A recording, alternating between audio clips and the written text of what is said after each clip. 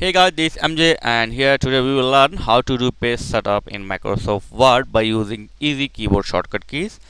And first I will show in Microsoft Word 2003 and later 2007, 2010 and 2013.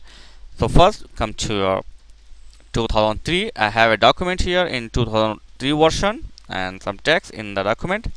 So for page key, very simple or easy to page setup in 2003.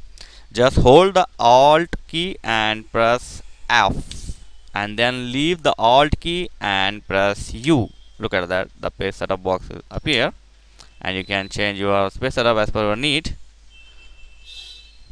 So don't be confused about the keys. I will show again.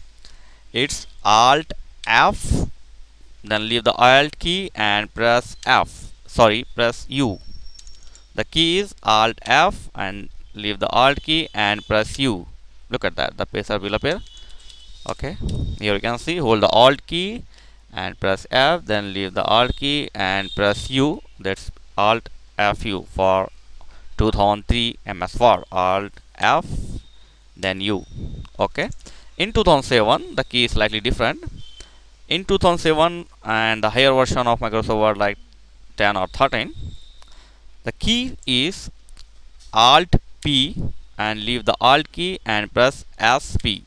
Look at that, the page setup box will appear. So I will show again. Alt P and leave the Alt key and press SP. The page setup will appear.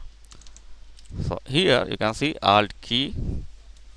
Hold the Alt key and press P. Leave the Alt key and press SP. That's Alt P SP. These are shortcut key for page setup for Microsoft Word 2007 and higher version like 10 or 13. This key will work for all version from the higher of 2007, and in 2003 the key is Alt FU. So the easy keyboard shortcut key for page setup in 2003 and 2007, 10 and 13. So I hope it will help you. Thanks for watching and please don't forget to like, comment and subscribe. Thank you.